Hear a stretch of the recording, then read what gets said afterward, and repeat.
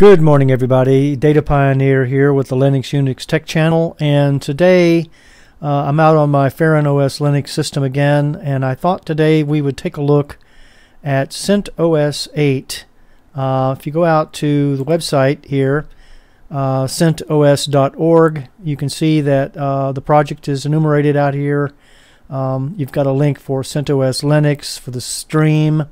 You've got a download link so you can download the ISO file, which I'm going to load into the Virt Manager. I'm going to click on this link right here and download probably one of these, which I've already done. And we're going to take a look at a system setup and product review of CentOS 8 Linux based on Red Hat Enterprise Linux, or RHEL 8. So come along with me and let's take a look at CentOS 8 from Red Hat.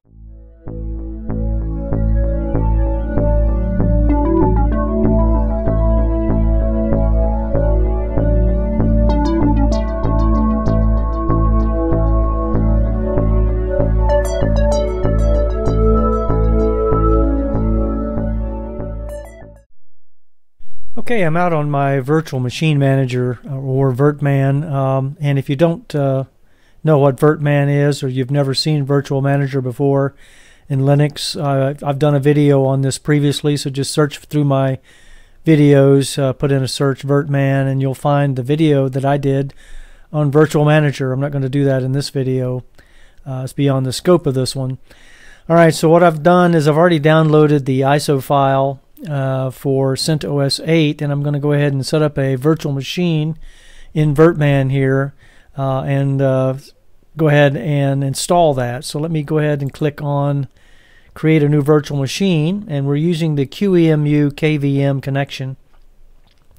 We're looking at a local install media ISO file, so let's go ahead and forward that. We're going to come down and click on the use ISO image. We're not going to use CD-ROM or DVD. We're going to click Browse, and we're going to go out to the local browse to the location where I have the ISO file downloaded, which is the Data Pioneer Downloads folder, ISO folder. And here it is, CentOS 8.2.2004 x86-64 bootable ISO, and let's click on that and click Open. And then that has it loaded in here now, so let's go ahead and forward on that. For memory, I'm going to go ahead and give this thing 4096 megabytes, or 4 gigs of RAM. I can increase the number of CPUs if I want. I'm just going to leave it at 1. Let's click forward here. I'm going to create a disk image for the virtual machine. I'm going to give it 20 gigs. That's fine. I could increase or decrease that if I like. Let's click forward. And then I want to give this a name. I'm going to call it CentOS, or CentOS_8. And we don't need to do any customization here. Let's click Finish. And it's going to go out and do its thing here and bring it up. I'm going to go up and install CentOS. Let's go to full screen and full screen. Alright, so it's going to go through the process here of loading up, and then we're going to get to the Anaconda installer, which is what CentOS uses, which is the Community Enterprise Linux OS, if you're wondering what CentOS stands for, based on Red Hat Enterprise Linux, or RHEL 8. So it's coming up now, and should be getting to that Anaconda screen here momentarily for the configuration. And here we go. Welcome to CentOS Linux 8, and we're on the English language here, English United States. I want to click Continue. Alright, and so the first thing we want to do here when we get to this installer screen is we want to click on Network and Host Name and go out. Since we are disconnected, we'll need to be connected when we install this. So I'm going to go ahead and click on that box and get connected. DHCP will give me an IP address. I have an IP address of 192.168.1.122.122. We are connected, and so I'm going to go ahead and click Done. and then it's going to come up and find the installation source for me here momentarily, and it should load. And there we go. All right, so for software selection, I'm going to click on that, and we're just going to do the basic workstation. I'm not going to do anything fancy for this particular video. So I want to click workstation. I'm not going to worry about any of this over here for now. We just want to do a basic install of CentOS 8 Linux. So let's click done here, and it loaded that up. So let's come up to the installation destination and click that. And then let me unselect and reselect the ATA hard disk of 20 gigs. Click done, and that should load that in, and it does. So now we're ready to install. So let's begin the installation. And while it's installing, let me go ahead and click the root password, put in the root password here. And repeat that. And click done. And now I'm going to create a user for CentOS 8, and so this is very important, so be careful when you do this. I'm going to click user creation. I'm going to put in my name, and the username, of course, Data Pioneer. And then make sure that you check this box right here, make this user administrator. If you don't do that, then you're going to have problems with sudo or sudo privileges. You're going to have to manually add your user to the wheel group in CentOS 8 or the admin group.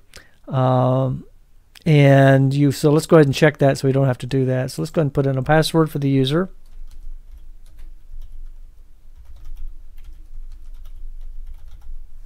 All right, they should match. Let's click done, and they do. And so this thing is off and rolling, and I'm going to go ahead and let it continue.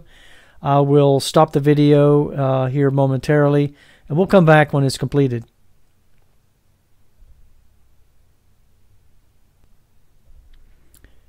Okay, I'm back, and we are at the point now where we can reboot the system. It did complete its process. It took about 12 to 15 minutes, somewhere along in there. Not too bad. It has to install the 1385 RPMs that you saw earlier, and then configure the kernel and do some other things, so it does take a little while. This is installed rather in Virt Manager. It's not on bare metal, although I do have CentOS 8 installed on bare metal, but I'm doing this video in Virt Manager. And so let's go ahead and reboot the system here.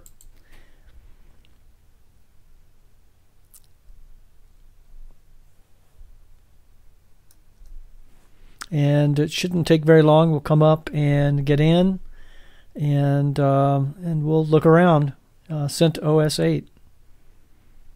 Take a look at it.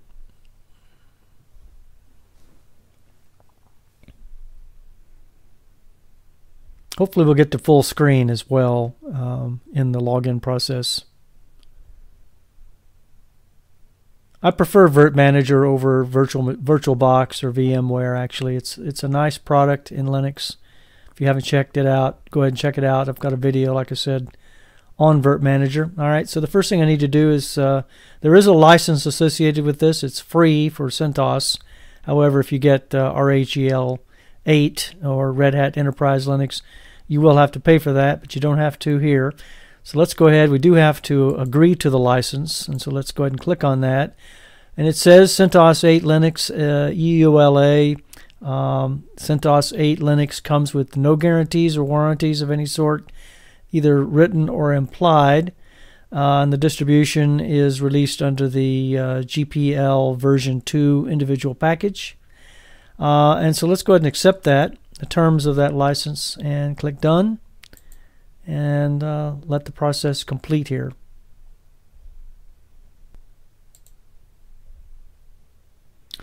All right, so now we've done that. Let's go ahead and click Finish Configuration.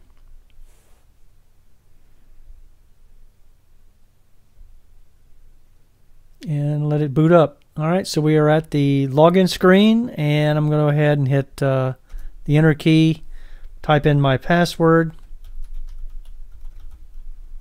and let's sign in. Get to the desktop. This is a GNOME 3 desktop that CentOS 8 is built on, and here we are. So we are at the desktop now in CentOS 8. Okay, so we still have some additional items to complete here. So let's click Next. We're at the initial screen. We're on English. So let's click Next.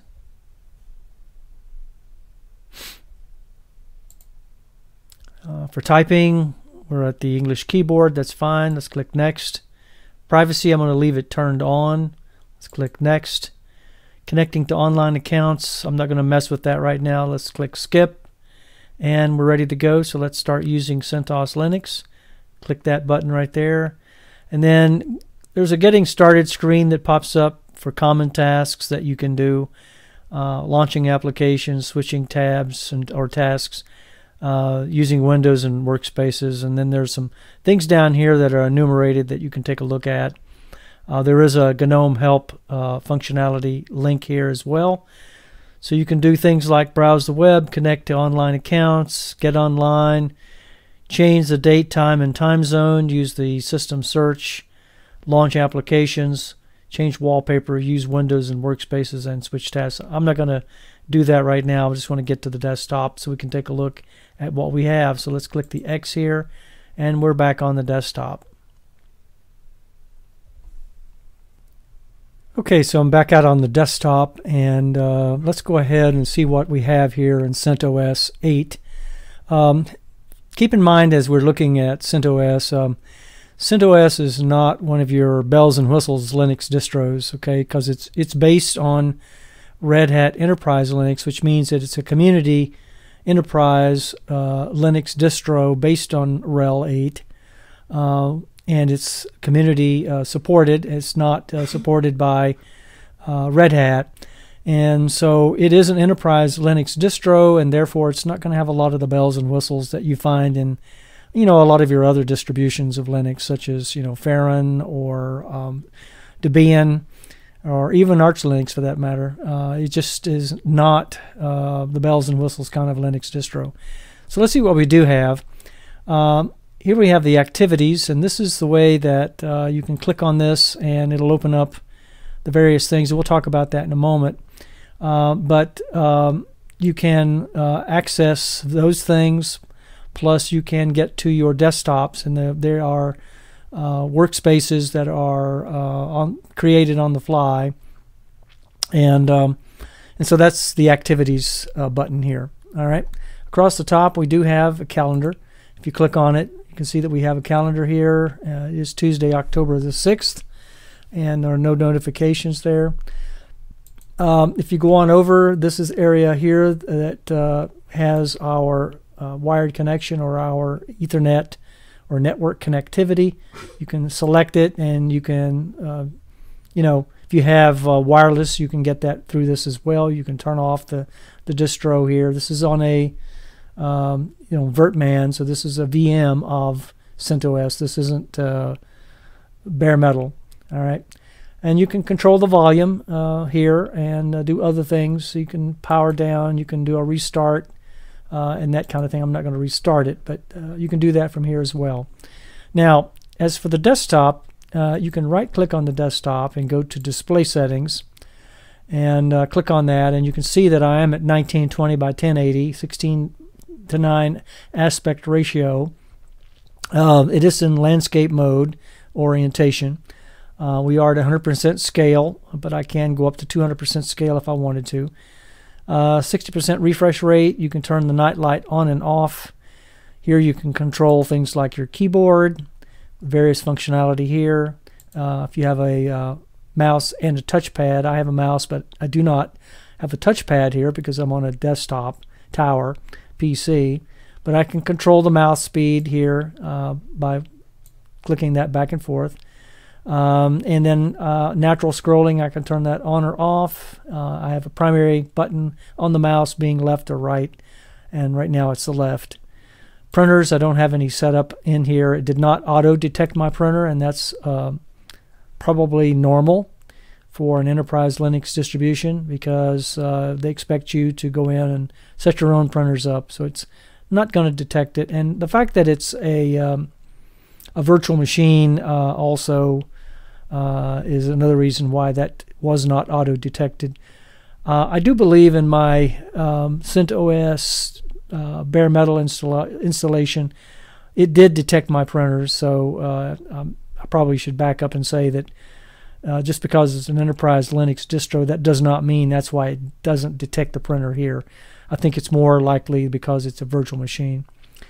This is your removable media. You know, if you CD audio or DVD video or music player, photos or software, you know, what do you want to do when it detects that? When you insert, you know, a USB stick, for instance, in your distro here, what do you want it to do? All right, so you can click on the other media to do that.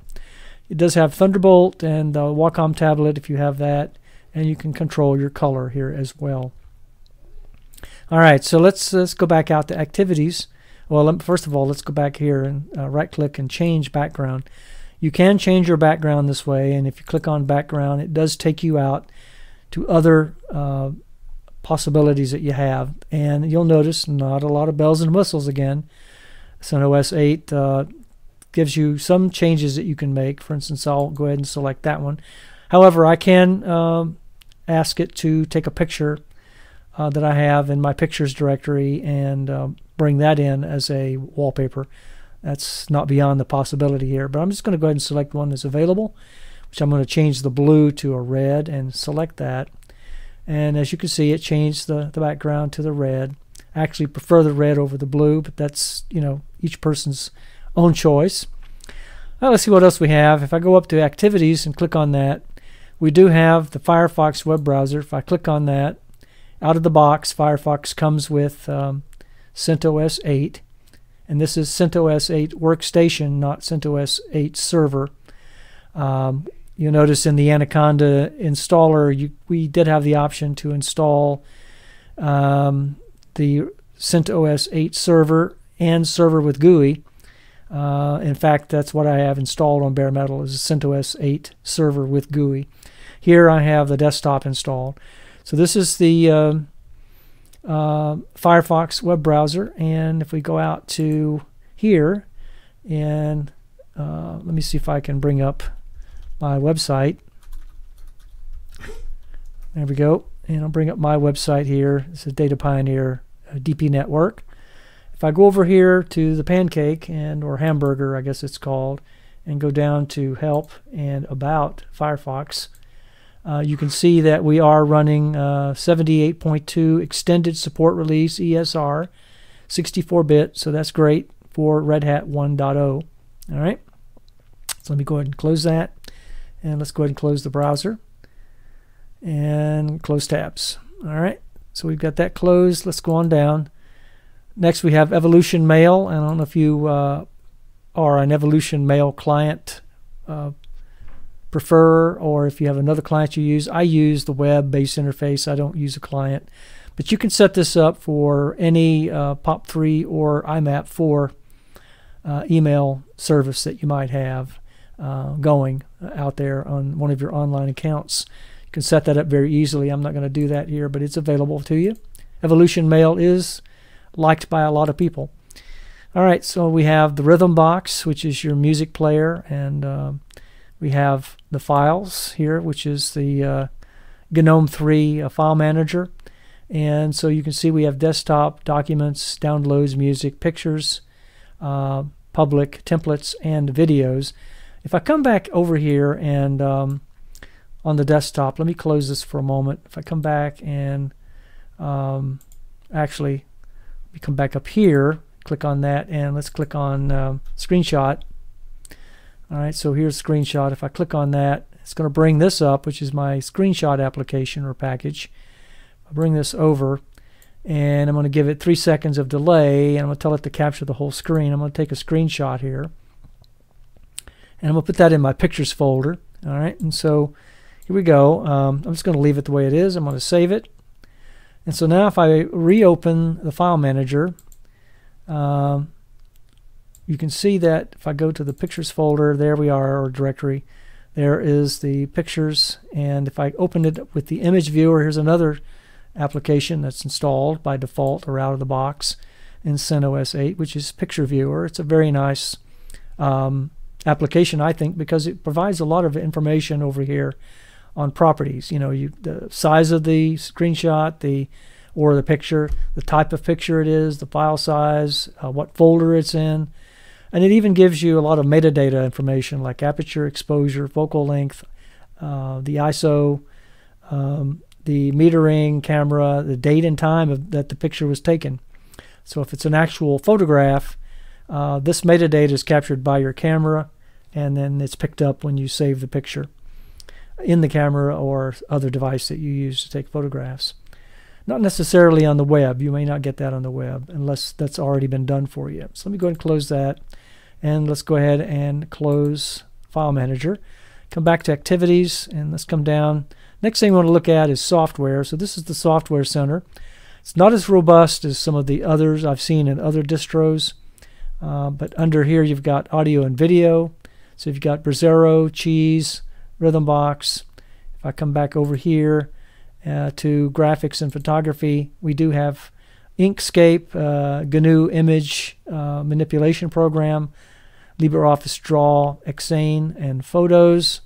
If I come back over communications and news, we have more here, which is HexChat, Firefox, Pigeon Internet, Wireshark, Java, Remote Viewer, and Remote Desktop. And then here up above here are the featured communications and news picks by the editor. Let's come back over. Add-ons. Here we have the GStreamer Multimedia. Let's go up to Productivity. Here we have Evolution Mail, LibreOffice Writer, LibreOffice Draw, LibreOffice Calc, LibreOffice Base, and LibreOffice Impress. So yes, the entire LibreOffice suite here is installed out of the box in CentOS 8. And then finally, developer tools. You do have CMake GUI, DevHelp, and Idle 3, which is a Python idle platform. All right, so let's go back to graphics and photography, and I want to install the GNU image manipulation program. So if I click on that, it opens this up. Here we are. Tells us a little bit about GIMP and what it's about. Gives us a link to the website if we want to check out the website and see more about it. I'm a big fan of GNU image manipulation program.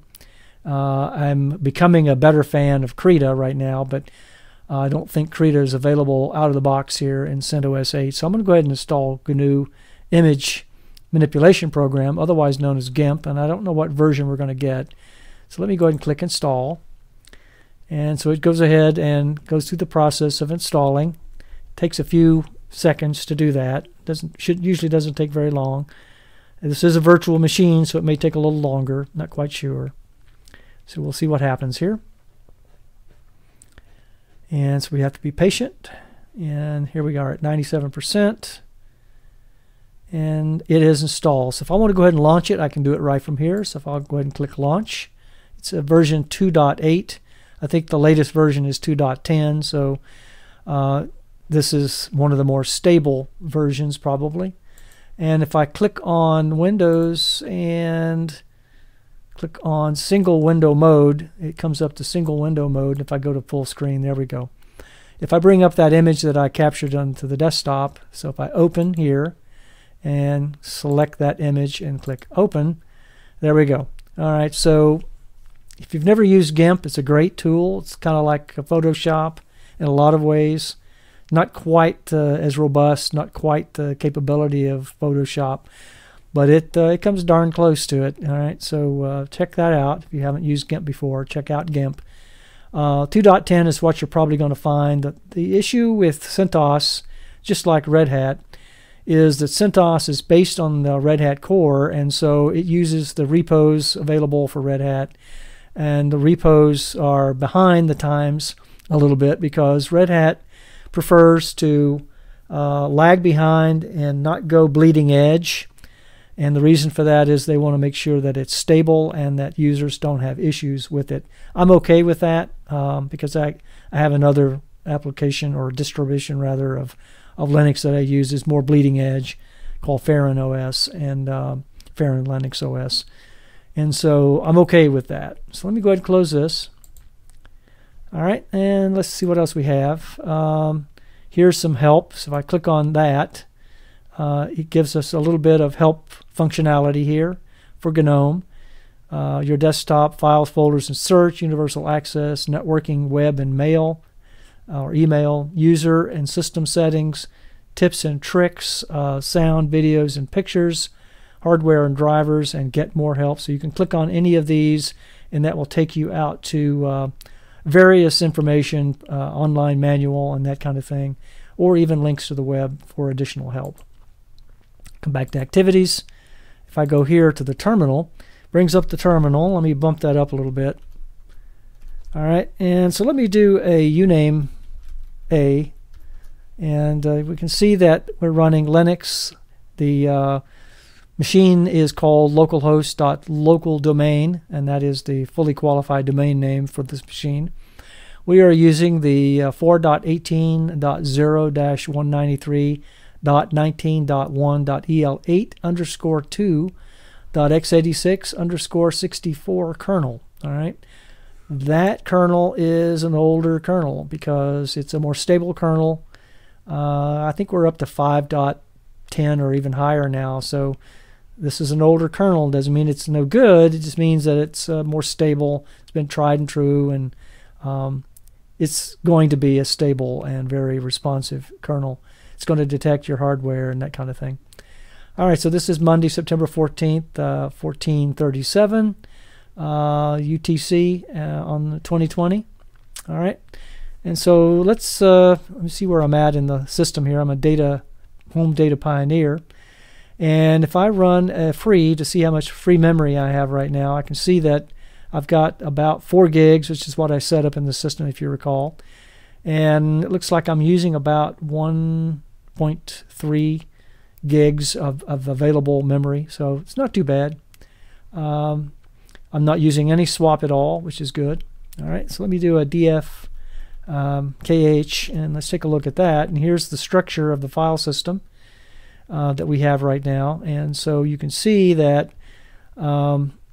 this is a dev mapper, which is 17 gigs in size. It was a 20 gig VDI space that I gave it, but some of it's being used by the system, so there's only 13 gigs available.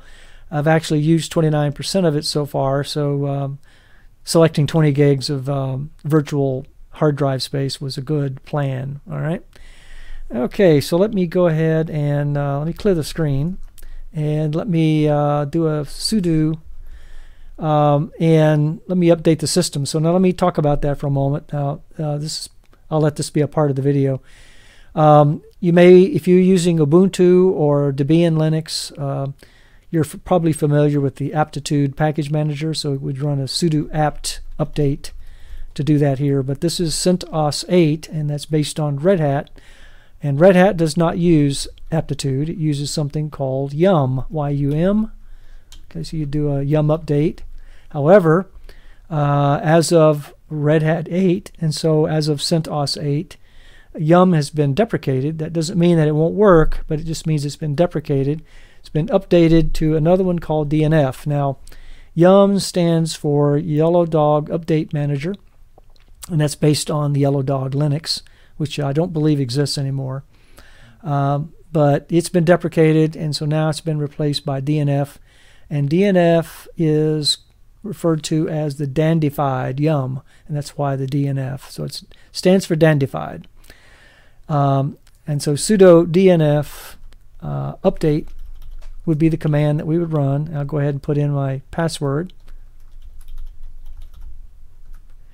and it's checking to see the last update that was done. It says that the dependencies were resolved and there's nothing to do, so the system is up to date, and so I'm done with that. If I want to install something, then if it will require sudo privileges, so I'll do a sudo dnf install and then the package name in order to make that install. So just keep that in mind as you're using CentOS 8. All right. So let me go ahead and clear the screen, and let's just exit out of here and get out of the terminal. And now the last thing we want to look at here is this area down here called Show Applications. If I click on that, It's going to bring up all of the applications. Now these are frequent, so if I click on All button down here, this will bring up all of the installed applications that are currently installed out of the box. And so one of them is called Boxes, which is a virtualization platform for CentOS 8. Another is Calculator. Another is Cheese. Cheese, I believe, is a scanner. Then we have Evolution Mail. We have Files. We already looked at that. We have Firefox web browser. We looked at that. Here's one that I installed, and so this one did not come out of the box, but it was available in the repository. And so that's the GNU image manipulation program. Pigeon Internet Messenger, which is an internet messenger program. Rhythmbox, again. Here's the settings link. If I click on that, it takes us out to all of the settings that we already really talked about here. But we have Wi-Fi, we have Bluetooth, we have search capability, region and language, universal access, online accounts. We have a bunch of those, and I'm not big on online accounts in a Linux distro. We have some privacy settings we have here. We have sharing capability. Here is the computer name, and we can share files on this computer with other Linux computers and Windows computers if we use Samba. We have sound, we have power, we have network, we have devices, and then we have other things down below that, which is the final, which is network. Okay, so we are connected right now, and VPN is not set up. I have no network proxy right now running. Okay, so let's turn that off. And there's one more thing I think I wanted to show you in the terminal. So let me get back into the terminal.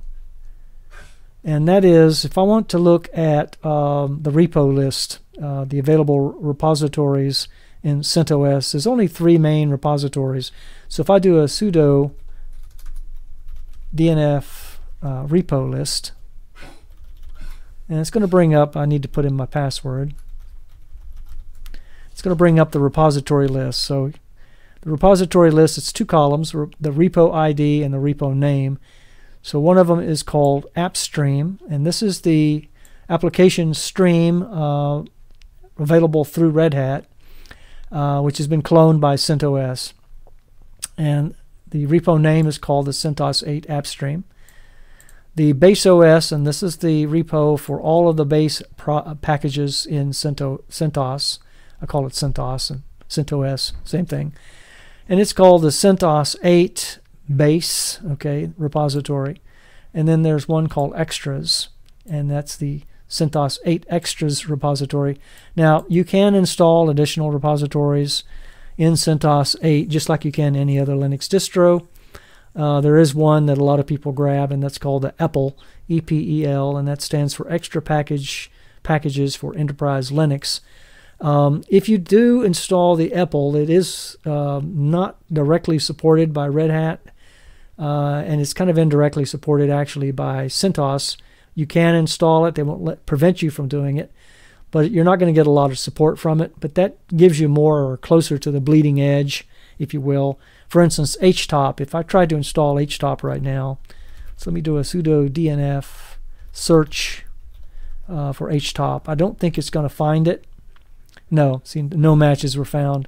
That's because HTOP is not either in the AppStream, the base OS, or the Extras repository. It will be found in the EPEL repository, however, and I can install it. So if I do, add the REPL, in the EPEL rather repository for RHEL or CentOS 8, I will be able to get that.